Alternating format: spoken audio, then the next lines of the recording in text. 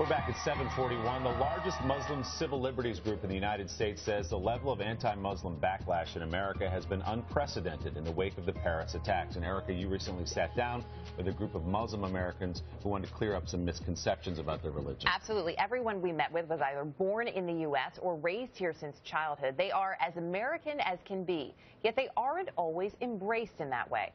Our conversation covered a number of topics, including their reaction to the attacks in Paris 2 weeks ago. I think our first thought always has to be the victims. Anytime we start thinking about the attackers, we've given them a victory. So it's the people in Istanbul, it's the people in Beirut, it's the people in Paris. What is the biggest misconception when you say to someone, I'm a Muslim? What do you think they don't understand? A lot of people seem to have trouble understanding that American Muslims are American. Of course, the most common misconception is we're terrorists, or we're sympathetic to terrorism, or our religion is itself terrorism. Why do you think that has endured, that misconception? The image of Islam that's portrayed publicly, the fact that there's actually not a lot of Muslims in the United States, so all people really know about Islam is what they receive in the news and foreign policy. And honestly, a lot of Muslims haven't done a very good job of representing themselves or their religion in the public. Mostly we kind of punted on that one. Until very recently when we realized, oh my God, maybe we should be telling our stories instead of letting other people tell their stories. So some of it's the fact that we haven't really invested in explaining who we are and what we believe and what we don't believe. People question our loyalty, and that's perplexing in the sense that my father's a veteran. There's people in the United States Army right now who are willing to lay their lives down for this country. I mean, I think we talked a little bit about the ways in which Muslims are portrayed negatively in the media, but I think there are really important Muslims in the public eye whom people would recognize if we said their names and don't realize that they're Muslim. You know, I think of Mossadegh, Lupe Fiasco, Kareem Abdul-Jabbar, Muhammad Ali lit the torch at the '96 Olympic Games, the owner of the Jacksonville Jaguars. Muslims who are in the public face, in the public eye, and represent our nation. Your T-shirt, you say, says, don't panic, I'm Islamic. It's an interesting shirt to wear. Do you find, and do any of you feel you're discriminated against simply by the way you look? Oh, well, that's an easy one when you're a hijabi girl, right?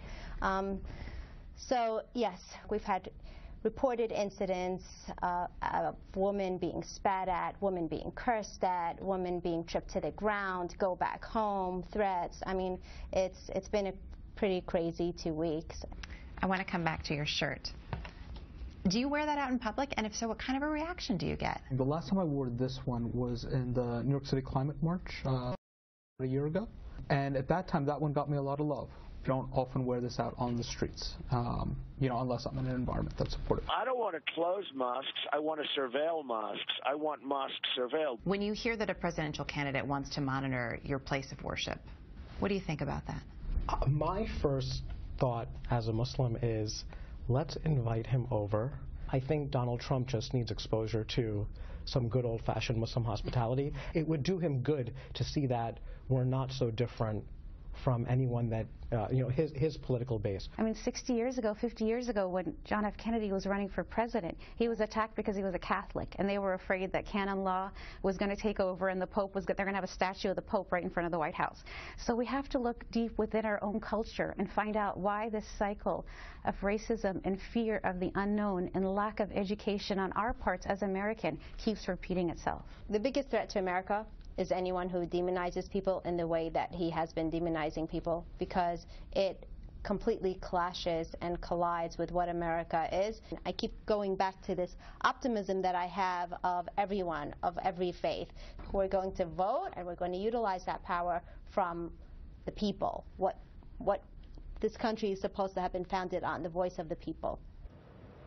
It was a great conversation, and they talk a lot, too, about, you know, you have to, their religion in many ways has been sort of stolen by ISIS, right? They're taking the name and doing all of these things in the name of Islam, and that is not the Islam that any of them, you know, believe in or adhere to. And so it was a great conversation, and we really appreciate all of them sitting down and talking with us and being so open and so honest. Well, it's interesting to hear the one gentleman say that, you know, it's our time to tell our story, because maybe you don't know much about it, but we're going to tell it our way. Yeah, which is a great point. And they are all five of them are really committed to doing that. We're relieved to be able to speak and talk to you, tell their story. Fascinating. Nice job, Eric.